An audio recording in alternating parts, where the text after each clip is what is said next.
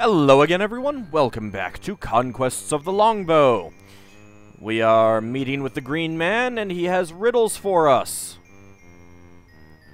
I'll risk the peril of your riddles if that is the only way I may earn your protection. It is the only way. Let us begin. What do you do? Tongue cleave, speak no more. Legs to wood, toes to root. Deep into the earth you dig. Half man, half tree, only the freedom of your hands I leave thee. If you pass my riddles, I will restore you. If you fail, you will become a full oak, and never walk as a man again. I will pose the riddle, you must spell out the answer in the druid code. I will begin. Metal or bone I may be, many teeth I have, and always bared, yet my bite harms no one, and ladies delight in my touch. Oh, at least it's down there. Now, let's just get some failures here. Nay, that is not it. You may try again. Not born, but from a mother's body drawn, I hang until half of me is gone. I sleep in a cave until I grow old, then valued for my hardened gold. Doop. Nay, you are wrong again. Once more you may try before all is lost. I am two-faced, but bear only one face. I have no legs, but travel widely. Men spill much blood over me. Kings leave their imprint upon me. I have greatest power when given away, yet lust for me keeps me locked away. That's gonna be like coin or something, isn't it? But we wanna fail again. You have failed! What a fine young oak you make. Wait until you drop your first acorns and feel the birds nest in your branches, then you will know true contentment. Why is it always the same message? That is so disappointing. Alright, let's try this again. With less failure.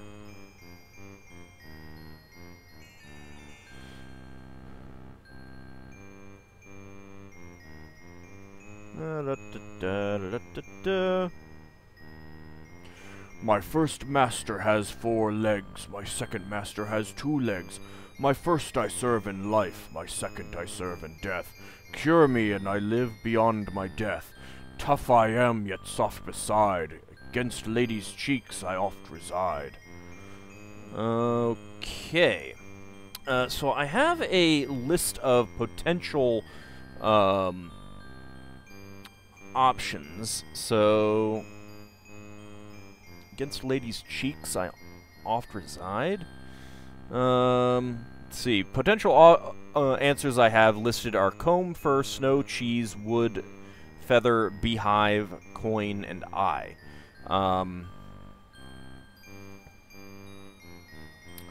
So, my first master has 4 legs, my second master has 2 legs, my first I serve in life, my second I serve in death.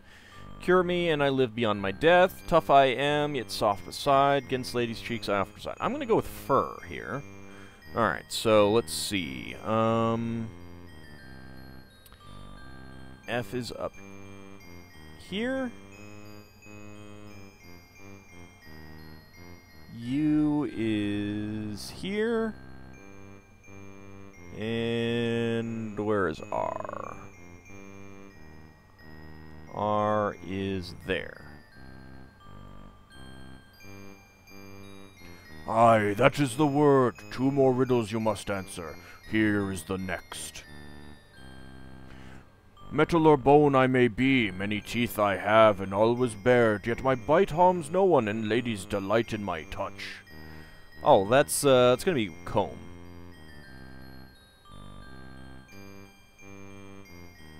Alright, so C is there. O is there. M is there. And where's B? B is up. Oh, no, no, no. Can I... How do I... There we go. Okay. There we go. Aye, you are right again. The final riddle is upon you. Not born, but from a mother's body drawn, I hang until half of me is gone. I sleep in a cave until I grow old, then valued for my hardened gold.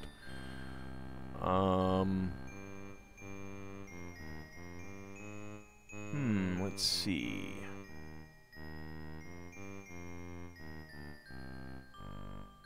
I'm actually not sure about this.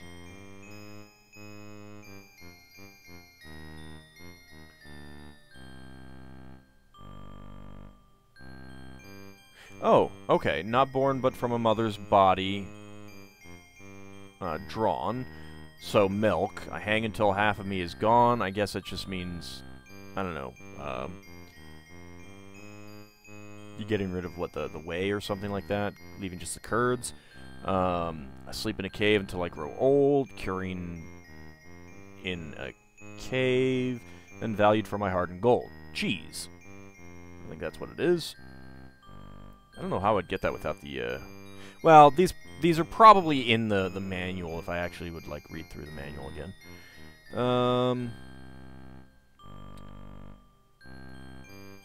There we go.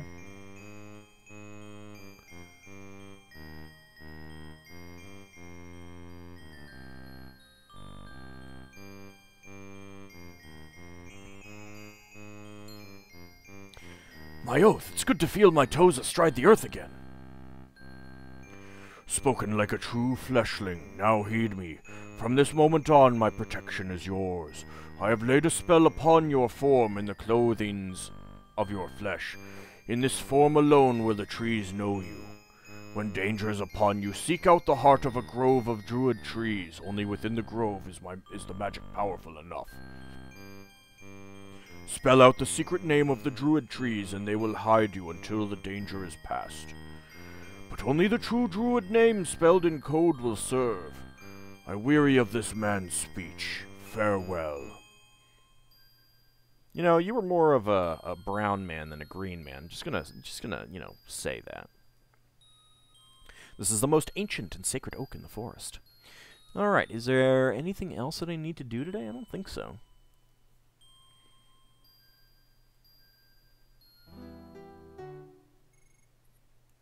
That night, I told my men the details of the dangerous mission I must undertake. Thanks for just, you know, automatically advancing me once, it's like, you've done everything that, you need to for the day, so, we're just gonna automatically, bump you out tonight. You look a trifle glum. Does Marion's task weigh heavily upon you? I'll worry about that when the fair begins. I must also find a way to enter the tournament. And avoid Prince John's spies. No risk is too great for our king. Then why so glum? I'm sure the maid cares for me, and yet... Did you flatter her, speak of her eyes, her lips, her hair? Take her in your arms and press kisses upon her? This is no simple country girl or vain strumpet.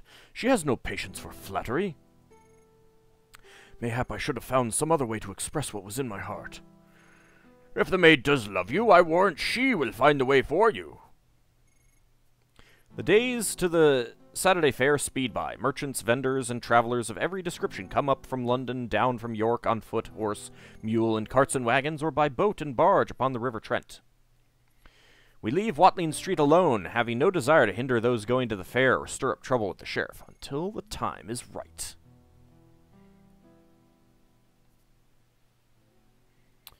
Okay, let's see. What goodies do we have in our inventory? All the usual stuff, basically. Let's see. Alright, today I think we're going to go to the Outlook, or the Overlook. Overlook Hotel.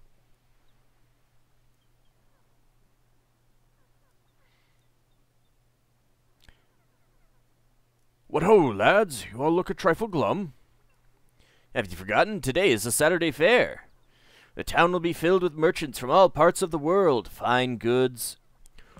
The archery tournament. An ear that itches. Good food. How could I forget my mission? I must find a safe way to go to the fair today. But if that's what worries you...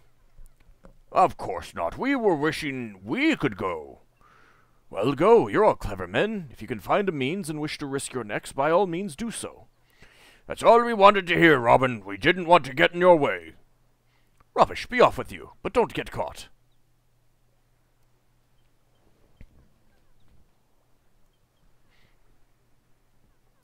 To a certain extent, I wonder how the guards could recognize most of these people by their faces anyway. I mean, unless they've actually been waylaid by the band. Alright, let's go to the Overlook.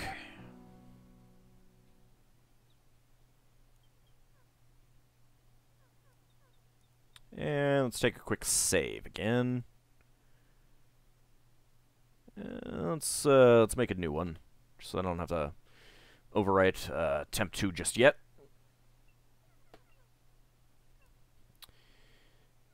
Alright, someone should be coming anytime now.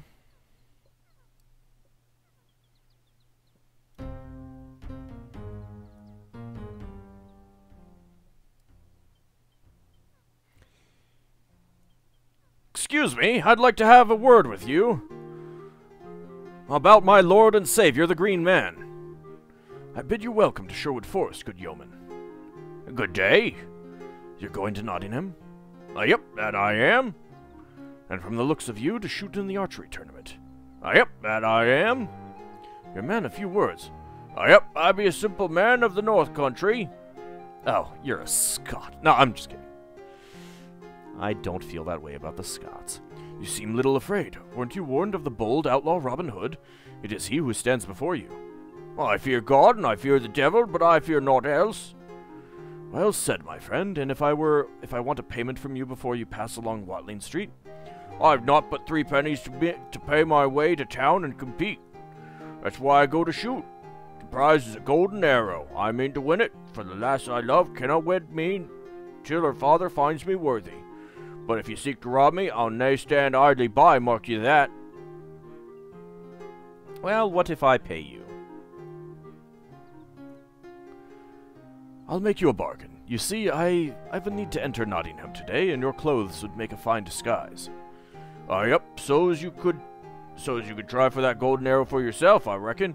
Nay, keep your coins, Wait, my purpose is more urgent than the tournament, though I could indeed put that golden arrow to a greater use than you can guess. You may be a fine archer, but I know the competition, and I say, without slighting you, that you stand little chance. Here's what I offer. A purse of silver worth 50 marks, and a new suit of clothes in fine Lincoln green. 'Tisn't half the worth of the golden arrow, but a respectable sum all the same. In Nottingham, you risk all and likely gain nothing. Here, you risk nothing and gain far more than you have now. I'll not sell my bow or arrows. Of course not, my friend. Would I want to shoot with other than my own bow? I'll see that purse of silver first, if you don't mind. Now, not that I don't trust you much, but gladly will I oblige you. Stand fast while I call my men.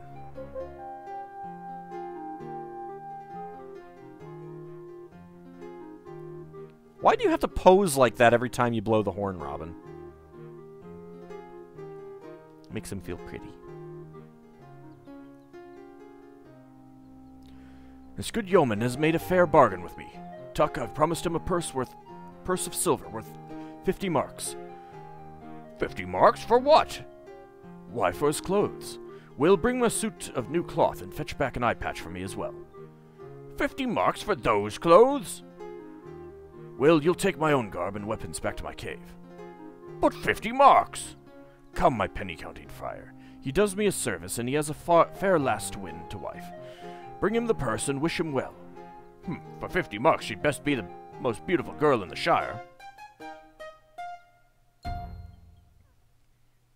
Wait, why would I be taking my weapons back to the cave?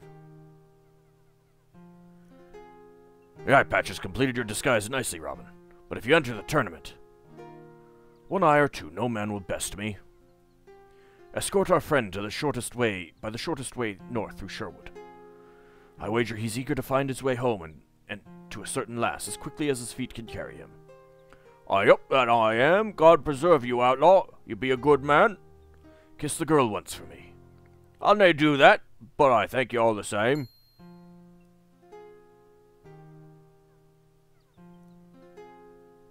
Okie dokie. Well, we should be able to get into town now. Let's go. Let's go. Alright, let's see. I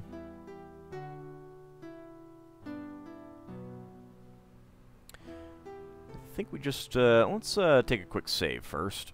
I think we just go to the fair.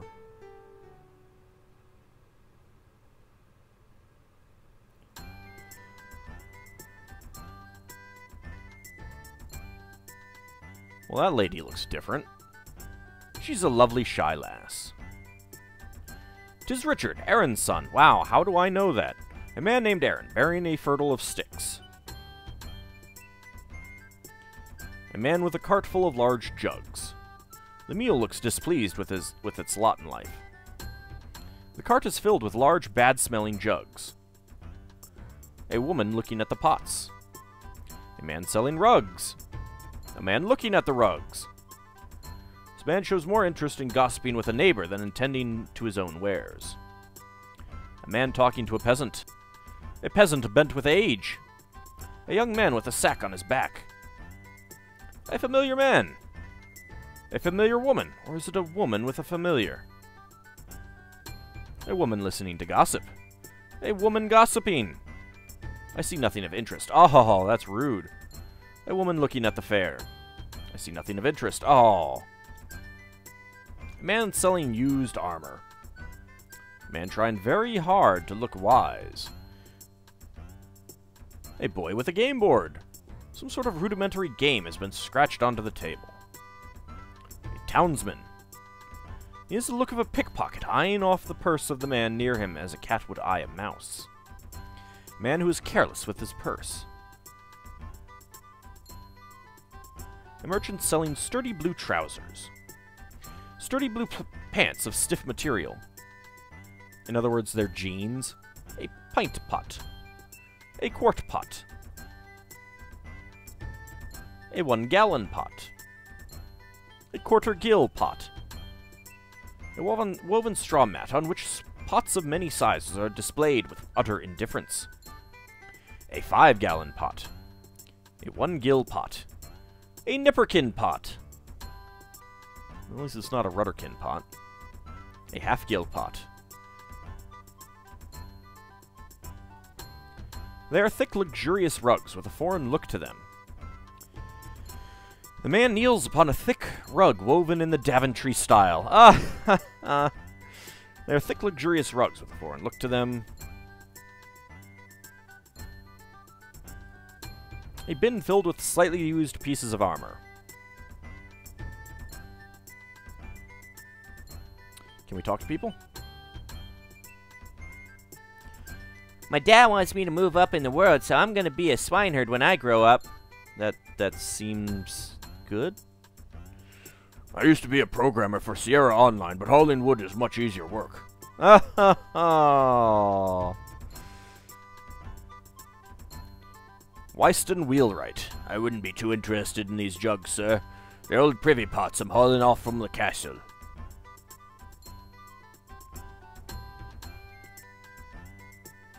What do you carry to the fair? A sack. Miles Mindermast. I can see that. What do you have in the sack?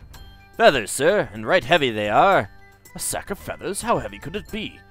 Well, I had to fill the bottom with stones, didn't I? And why is that? To keep the feathers from floating away.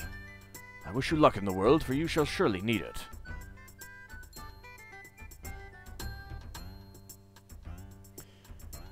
It's the old gaffer! If the potmonger has no time for me, I'll go buy my pots elsewhere.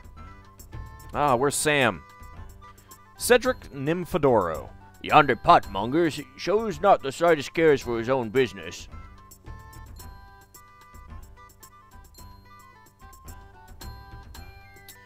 Okay, that was not exactly what I intended you to do, Robin, but, you know, you can try that.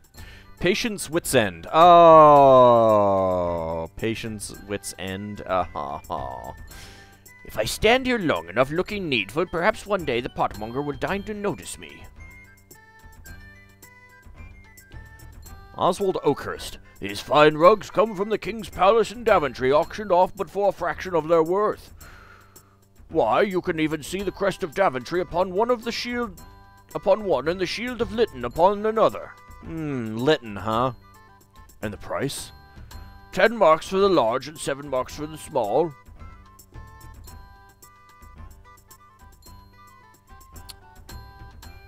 Mark Hood. How do I know these rugs come from Daventry? Trust me.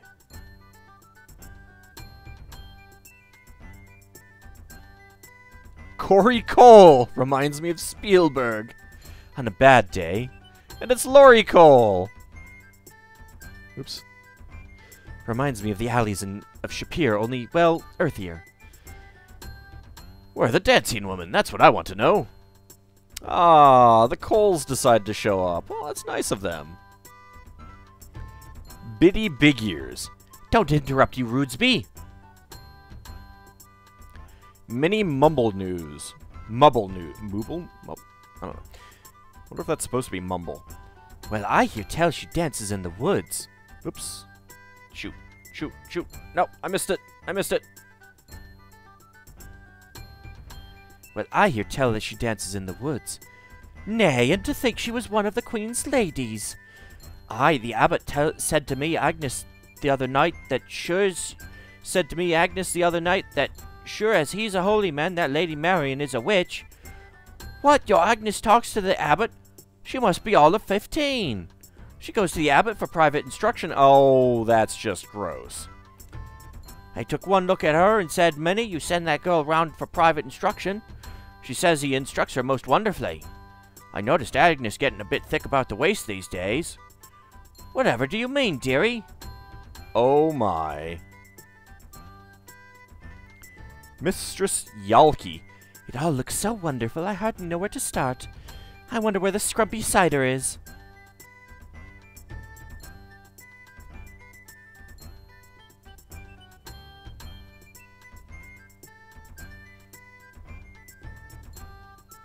Christopher Shankarmer. Get your second-hand armor here. Crusade cast-offs. Minor dints, dings, and dents. No charge for bloodstains. Impress the ladies. Free tale of gallantry with each purchase. Daniel Quayle. A mind is a waste of thing to lose. Nay, to lose a mind is a waste to... Nay, Dan Quayle. Yes, former Vice President Dan Quayle. George Bush. I'm busy. No answer there. What about the kid? Joshua Mandel. I want to design games when I grow up. It's probably one of the programmer's kids. You wouldn't be thinking of slipping your fingers into that man's purse, would you? Quentin Lightfingers. Mercy me, never, sir. I wouldn't dream of it. Make sure you don't, or it'll be the Pied Powder Court for you. What's it to you? You're no sheriff's man. Having known too many good men accused falsely of being thieves, I have no patience for those that truly are. I'd advise you, sir, to take more care with your purse. Oh, what? Silas Simpkin. Oh, thank you.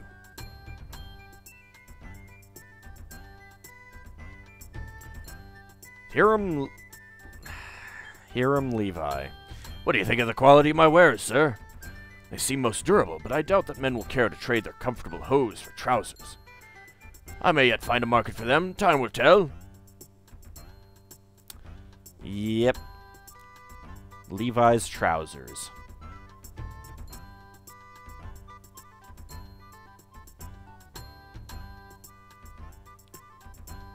Well, there's a lot more to see on this screen. I think we will take a look at all these people in the next episode. See you then, everyone.